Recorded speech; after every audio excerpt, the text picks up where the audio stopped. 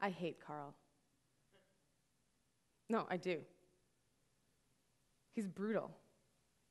I mean, there's nothing good about Carl. He's absolutely useless. In fact, even when people talk about him, it gives me the heebie-jeebies. Speaking his name is offensive to me because it gives him power. I mean, if he didn't exist, it would make my life a lot easier. Just thinking about him makes me anxious and nervous. Sometimes I don't go out of the house because I might see Carl. In fact, he stops me from doing a lot of things that I want to do. Nothing to learn from Carl. Oh, Carl's not my ex-boyfriend.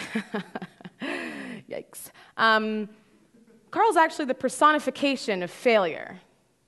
Now I'm not such a jerk anymore, am I?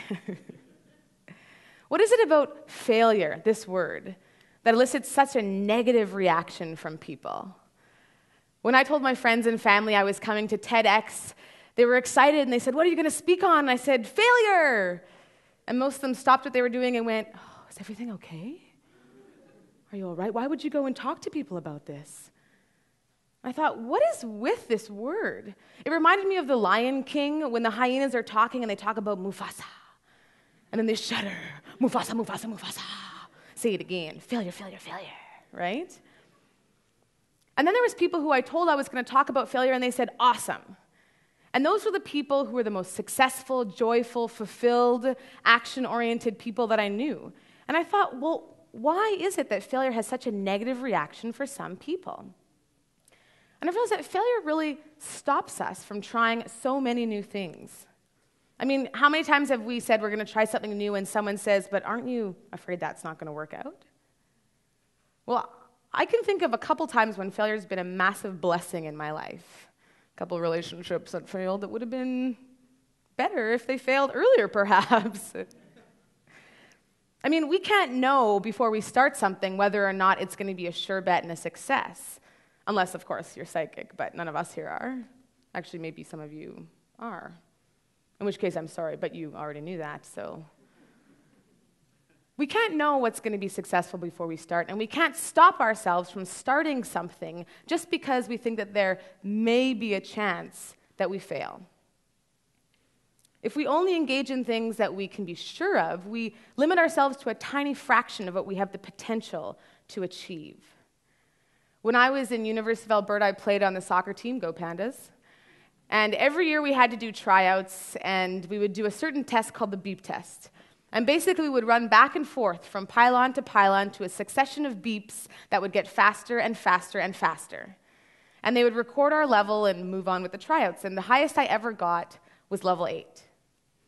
And then in my third year, our coach, Tracy David, said, every person who wants to be on this team must get to at least level 10 in order to continue on in the tryouts. Now, had I just gone on previous information, I had never gotten past level 8. In fact, I thought level 8 was the best that I could achieve. I should have just said, well, there's a chance I might not get to level 10. I guess I'm done playing soccer in university. Sweep it under the rug. Sounds ridiculous to say, but we do that all the time in our lives. How many times has the fear of failure stopped you from trying something new, from quitting your job to become an entrepreneur, from traveling around the world, telling somebody how you really feel, from something as simple as dancing? I mean, I go to socials, weddings, I love to kick up my heels, and I'll say to people, let's go dance. They go, oh, I can't go on the dance floor, I don't know how to dance. We all know how to dance, you just go out there. If it's stopping you from getting on the dance floor, there's a problem. Some of us aren't very good dancers, but we can all dance, right? So if we're basing what our potential is based on what we know we've done in the past, we would have never learned how to walk, how to talk, how to ride a bike, how to drive a car. We can't base our present potential based on our past experience. Now, when it came to the tryouts, every person miraculously on the team got to level 10 and then instantly collapsed on the floor. But we got to continue on the tryouts. It just goes to show that sometimes we can't know what we can have success in. We can't know what's in the unknown until we go and give it a try. I'm also an actor. You may have seen me on such riveting television commercials as the bankapproved.ca commercial. I do acting for film and television, commercials, online, and one thing stays the same for all of them: I must audition for everything that I do. And if any of you haven't auditioned before, let me tell you, it's a very nerve-wracking experience. You walk into a room full of people whose job it is to judge you. And you don't know what they want. Sometimes they don't know what they want. All you can do is take what they've given you and make something brilliant with it. And acting, just like in life, is most brilliant when the biggest risks are taken. But you can't walk into an audition room and say, "This is a great script. I would be really good at this part. And if you can guarantee that I'm going to get the part, I'll audition for you." They would look at you like you're crazy. They can't know if you're great for this role until you do something and show them something. You have to take the risk in order to have the opportunity to succeed. You can't tell them, "Well, it's a waste of my time to try if I'm not sure I'm going to succeed at this role." That's just not the way it works. So why is it that we stop ourselves from engaging in something that we think is so important before we start? It's because we have a massive fear of this word, failure. Why? Failure is a way to master our skills. It's the route towards success. I used to work as a telemarketer. I know you're all jealous. I used to work as a telemarketer for a business development bank. And the first day I got in there, I realized how much rejection and failure is involved in a job like this. My first 3 calls made me want to cry and quit my job. The first call I got through partway through my spiel, and the person hung up the phone. Fail.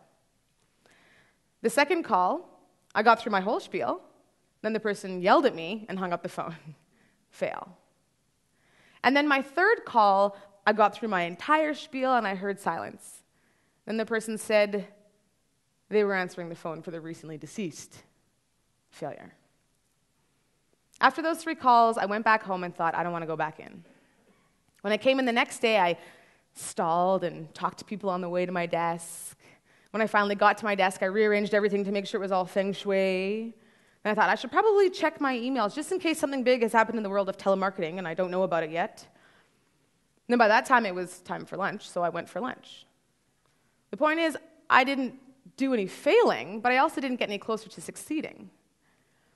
It wasn't until I realized that my employer didn't care how many times I got rejected.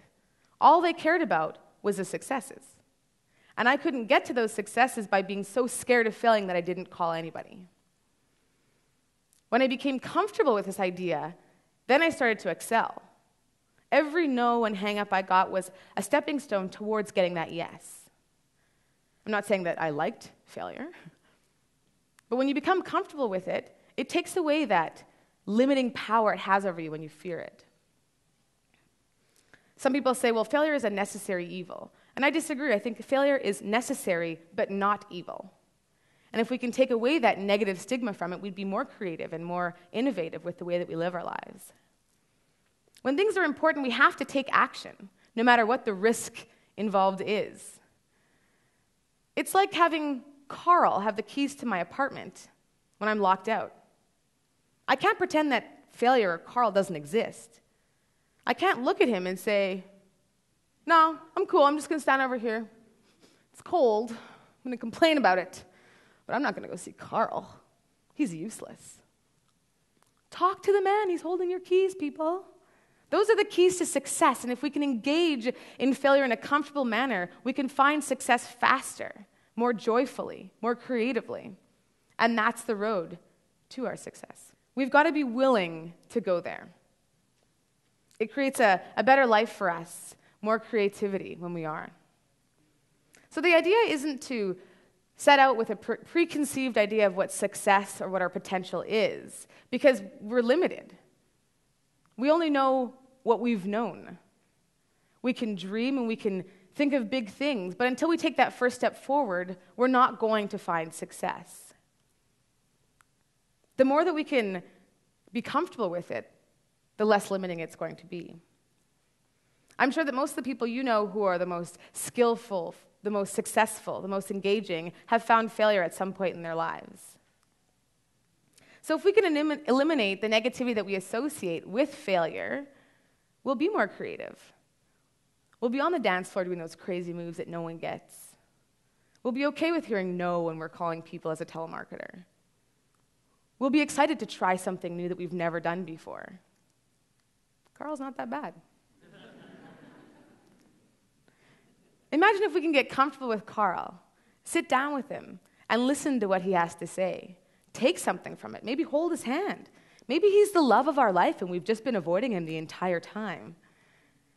So my message today is, what if we became comfortable with the idea of failing and use that as a catapult towards success through creativity, innovation, and increasing our potential and opportunity? Take action, fail brilliantly, and then learn from that failure. I actually kind of feel bad about the way I talked about Carl now. I should probably go and make amends with him. Thanks for listening. I'm Aisha Alfa.